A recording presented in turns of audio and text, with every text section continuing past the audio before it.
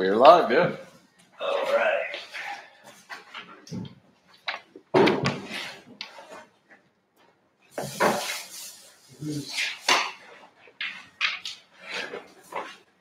I guess I'm doing the intro. Yeah, absolutely.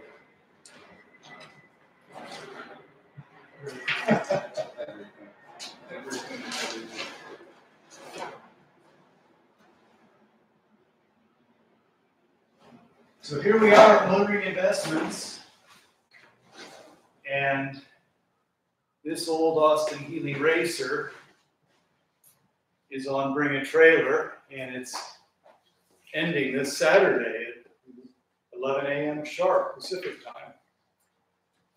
So we thought we would take this opportunity to see if anyone is tuned in and have questions, and we can do our best to answer them. And happy to point out details and kind of see where this leads us. We also have a selection of questions asked earlier of us in regards to the Austin Healey. So the first question, what precaution might we take to attempt to start the engine after a long storage period? Wow, that's really a good question. So this car hasn't been run for about 40 years. And specifically, this 302 engine has not been run for about 4 decades. So what I would do is pull out the spark plugs first and introduce either ATF or some sort of a penetrating oil like Marvel Mystery Oil and let that soak maybe a week. Change the fluids. And then I would pull out the distributor because the drive for the distributor runs the oil pump. And with a new battery in place, penetrating oil in the rings and the pistons, make sure the motor is free, spin this up with a drill to build oil pressure. And then once you've established that the engine is free, crank it, make sure you get spark, maybe an external fuel source, and then bring her back to life. It's a whole process, and there's lots of info out there on the various forums that one can research these things. When we were pushing the car in the showroom, we inadvertently had left it in gear, and I saw the fan turn. So I know the engine is not frozen, but it only turned about halfway, and then the back wheels skidded on our slippery floor. So probably it's a bit crusty at the top of the stroke in the cylinders. So again, some penetrating oil and free things up would probably be your first step. All right, great. So second question we've got. Can a non-running car be transported, and what are your recommendations for shipping? So yes, absolutely. And you can answer that in 2 parts if need be. Sure. Obviously. So yes, a non-runner can. The handbrake does work, and it rolls and steers. Those are all things you're going to want to know. Foot brake doesn't work, so caution, for loading and unloading. They'll typically winch it onto a transporter, or the really fancy enclosed rigs have a lift gate where it lifts it up and they roll it in like that. Bringing it off the truck. We've had this air in these tires for a couple of weeks now, and they're holding. So, these are the street tires. It also has racing tires that come with it if the ultimate buyer wants them. They're super wide Firestone slicks on modified Healey wheels. But I would suggest transporting it on these because they are known to hold air. It's also more narrow. Yeah, it's more narrow for getting on and off the truck and things like that. But in case, they lost air, because they are 40-year-old tires, most transporters have a compressor on the truck. They can air them up for you to get it off. So, have a buddy with you to help push maybe and get it into your garage. The transporters will usually come right to your door, but you can coordinate that with them. We've had a good experience with an outfit out of Coral Gables, Florida called Right Way Auto Transport, and our representative is Phil Sachs. So you can reach out to them, direct email us if you like, and I could send you contact infos, but it's all pretty straightforward. Great. All right. Question. I want to bring it back to the original Austin Healey specifications. How do I know all the parts are there? Okay, another good question. So in the BAT auction, there are at least 10 photos of all the parts spread out, which are now in these boxes for convenient shipping. There are literally hundreds of parts here.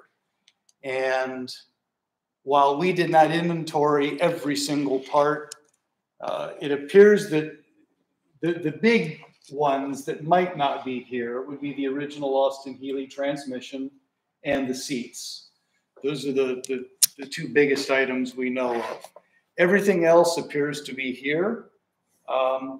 And small items like fasteners and such, you'd replace them with new anyway, nuts and bolts and gaskets and things like that. But we've got all sorts of hardware, headlight buckets. These would be for fog lights. At one time, it had fog lights mounted on the bumper, and these are grills for stones. So these boxes are full.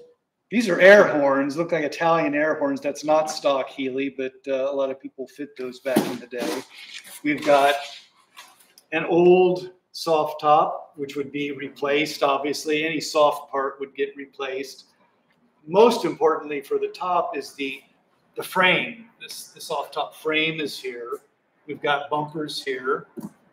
And all of this can pretty much easily be loaded in the car for shipping if you want everything. There might be some buyers who, we got our own engine we're going to drop in there, and they may not want to go to the bother of shipping all these items, and that's fine too. We could find a home for them.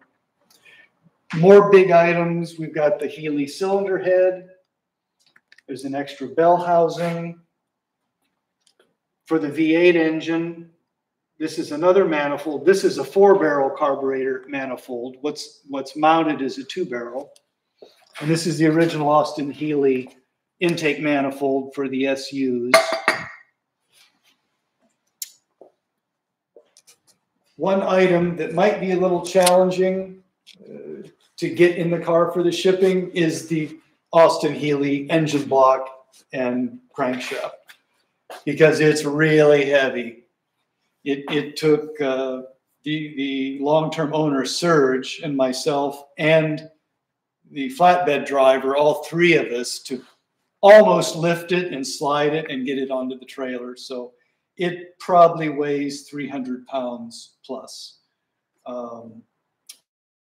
But one restoring it back to Healey specs, you definitely want this, and we'll find a way to get it in the car and maybe put some boards under it to stabilize everything. The other, volumetric issue would be shipping racing wheels. It could turn out that if we were to mount these, it might be more on the car. It might be more efficient to stack the street wheels in the car because they're smaller. So these things we'll kind of address when we find out who the auction winner is and what their purposes are. All right, great. I think that was a great answer. Next. Why was this car parked in the 1980s? Did something break on it? So, no, nothing broke. And this car was street registered as well as being a race car. In the 80s, at that point, he was married and starting a family and had an avocado grove, doing work as an engineer, so he was quite busy, and sadly, his car projects got pushed to the side. This car, along with his tow vehicle, which interestingly was a Mercedes Pagoda, the W113, they were stored in his avocado barn for about 35 years. And it was only the last 2 or 3 years that it was in Escondido under a cover, a waterproof cover. Fortunately, in San Diego, it's very dry. We wish it rained more than it did, but it's very dry, and this car has escaped without any significant rust perforation. Yeah, obviously it has some surface rust, but surface rust, and there's some small peripheral areas where you would find perforation, very typically like right here. Then this is at the periphery of the rear wings, as they called them in England, the fender, and these bolt on and off really easy. And this would be a very simple repair for someone going back to stock Healey specification. You want to run the fenders. His method, depending on the track, if he was running the skinny tires, he had fenders on because he usually had fenders on driving it as a street car. But when he was really upping his game in autocross, he put the super wide tires on, which will clear the fender lips. But if you put a driver in it and side loads, which you have on the racetrack, they would contact. So the fenders came off for racing with the wide wheels and tires. We've hung them back on for convenience. And shipping and all that. It's easiest for shipping, but these come off and on really easy. And again, the only rust perforations are at the periphery of the superficial panels. Nothing on the frame beyond the surface rust. All right, great. There was mention of Holtville as a caption of one of the photos. What's that? Yes, Holtville, which is in east San Diego County, or probably, I think farther east than San Diego County. I forget which county it is, but it's in the desert, and it's an old air base. And there's a big history of sports car racing on air bases, because back in the day when the GIs came home from Europe after the war, they had brought sports cars, and they wanted to run them and race them. And we had lots of air bases that were underutilized, and some of the generals liked racing, so they would close down a section, put out the cones, and on the various runways they would set up a racetrack. So that's what Holtville is. I've actually run there with the Porsche Club. I actually got top spin of the day one time because I spun out on the last turn. But this car ran at Holtville. All right.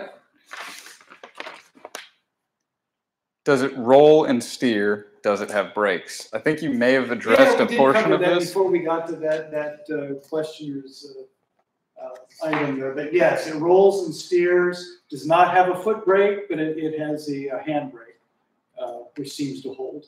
I wouldn't trust it like on a truck, but certainly the transporters will strap it down once it's on. All right. Find on Bring a Trailer. And historical letters to Donald Healey and Company included. They are, absolutely. And they're all included. We're ones for wanting to keep all the history together with the car for future generations. And actually, this whole box over here are books, documents, and the drawings. And some of them are old club newsletters. Here's, the Healey Club. This is a really old membership card with his name on the back. And they're probably what are monthly newsletters. There's stacks of these. This is from 1982. This was after he moved back, or he moved to California. Originally, he was in Arizona, going to University of Arizona for his master's in engineering. And he ran it at Phoenix International Raceway, so it's got some nice history. He had all kind of chassis adjustment analysis. He was deep into it. So it all goes with the car. Yeah, he's got binders, binders. Here's an original workshop manual, vintage in its own right, that goes with the car. British Motor Corporation Limited parts list. So it all goes with the car. There's, probably 20 pounds of documents here. All right. So, what will be the likely procedure for receiving the car from the transport truck a couple of weeks from now if we buy the car? Yeah, so same question that other fellow asked, or that we answered, is you will coordinate with the transporter for, drop-off time and location. They'll meet you there, and again, you probably want to have a buddy to help push, because it is a roller and a pusher, and it's going to come off the truck. They'll be able to air up tires if they happen to go down, and that's pretty much it. There's pretty simple operation. The shipper will obviously be in communication for a lot of it as well. Yeah, and they've done this hundreds of times. It's nice to deal with, with a professional that it's what they do. So it's not their first rodeo. Yeah, yeah, exactly.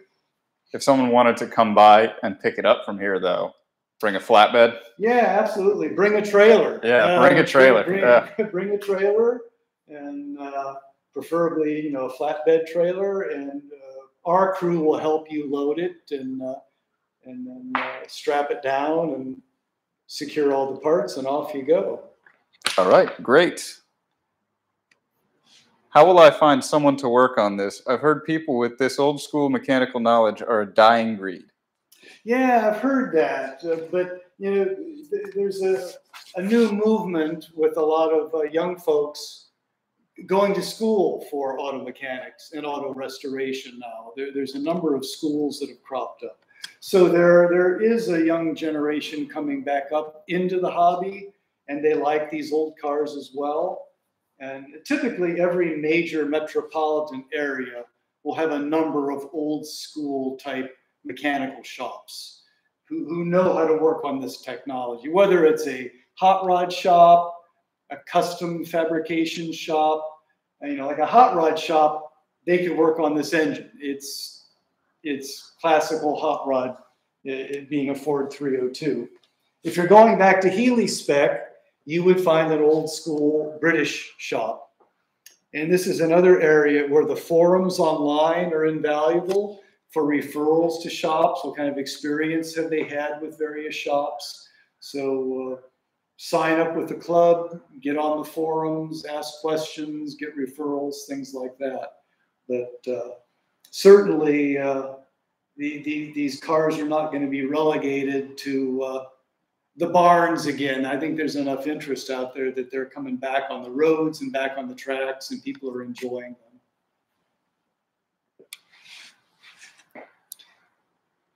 All right, and if there are any questions in the chat, we are happy to take them as they come.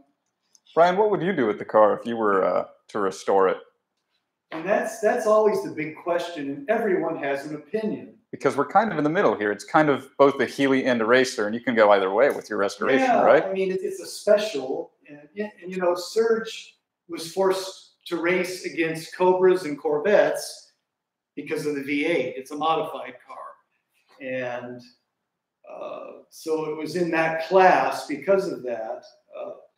Again, everyone has their own opinion. If I was keeping it,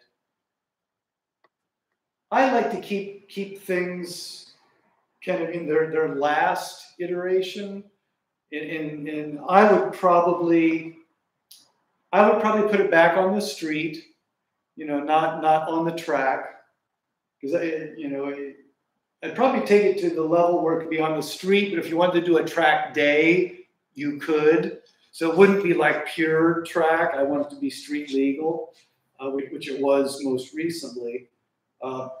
I'd probably keep this engine, and for the history, because this car had a 40-year history with Surge, the last owner, driver, builder, engineer.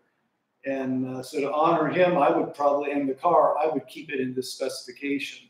Minor upgrades maybe for street use, but I think I would, fenders on, wouldn't go with the super wide racing tires, but maybe upgrade the street tires. And, you know, I know some people would find it kind of weird. I probably wouldn't paint it. I would probably weld up the little issues. Like this one here is where he told us the story. He was in the paddock. I think it was at Holtville, actually. And the car was behind a Datsun 240Z, first series. And somehow he bumped the starter, and it was in gear. And it leapt forward and kissed the Datsun. And of course, the owner of the Datsun wasn't very pleased, but that's where this issue happened. So I would weld that up, knock out the dents, get the bumpers back on it, maybe clear coat it to preserve the patina at this level. That's what I would do. Other people say, oh my God, I got to have it painted. I'm going British Racing Green. I want biscuit interior. You're fine. Nothing wrong with that. But personally, I kind of like the beauty of something that looks like it doesn't run, like it's all disheveled, but you open the bonnet and in here it's beautiful, all dialed in. It's like, oh my gosh. And then they ask, were you going to restore the body? Well, no, I kind of like it like that, you know, because you can drive it anywhere and not worry about getting a ding. It's already got dings. But again, everyone's going to have their own idea on that. And there's no wrong answer. It's the beauty of the hobby. Yeah, it's very much clay ready to be molded, if you will. Exactly. It's a blank palette at this point. All right, great. 22 minutes in and no chats necessarily, so we may be logging off here if we're not going to get any more questions in the next couple of minutes. Yeah, you know, a number of people have reached out direct email through that with questions, and some of these we've answered already, the shipping and all that. One fellow, a number of people have engines already that are just begging to be put into a project, and so they've asked about dimensions and things like that. And actually knowing that a 302 fits will answer a lot of those questions. But one fellow has a rather exotic engine, and he asked for some, you know, the dimension of the frame to the top of the radiator, because this is roughly your limiting factor, because the bonnet fits just right over this. And we measured this at 23 inches to the frame that sits under the 302's pulley up to here is 23¼ inches. So that might give some of you the data you need to know if that engine you've got at home, whether it's a Datsun 240Z engine or whatever, you know, do your homework and figure out if it'll fit. Sort of the beauty of putting any other engine in is that it's going to be lighter than the Austin Healey engine. This 302 is probably much lighter than the Healey engine. So blank canvas car for sure. Exactly. I have a question that I'm sure a lot of people want addressed, and it may be addressed in the Bring a Trailer, but just to clarify, is there any major body damage on any of the panels that might be worrying? Because it is in a bit of a shape, you know, upon first review. Yeah, and that's, you know, someone that takes a peripheral, you know, a look from way back, oh, wow, you know, it's all disheveled. Well, you know, you get close and look, you know, a lot of the panels are very smooth. That's what the body guys do. They use their hand because it's more sensitive than the eye, especially if paint is not shiny and glossy. So we have the whoops we talked about from the Datsun Z. And then there's another, looks like a crack here. And again, a body guy with a hammer and a dolly would easily, in a couple hours, have this straightened and welded up. But there's nothing big. There's another one here. But nothing major. There's nothing big. Nothing that would compromise any of the panel work. Correct. The big thing we worry about, especially on buying a car sight unseen, is rust. That's the deal killer, basically. And there's no major rust on this car. We can't say there is no rust. I mean, you can look at it and see surface rust. I pointed out a little at the periphery already, which are some very small perforations. Here I'm not even seeing it. You know, this is all solid here, and this is where they all rust because the tires kick up mud here. But this is fine. The doors are good. We've got one here on this dog leg. Here's a rust hole here. But again, this is superficial and it's at the periphery of this panel because these bolt on and off. So this could easily be cut and welded to repair that. And again, the beauty of a car with a separate frame and body is that you can take all these off and look at the frame, which we've already done. The frame is absolutely solid.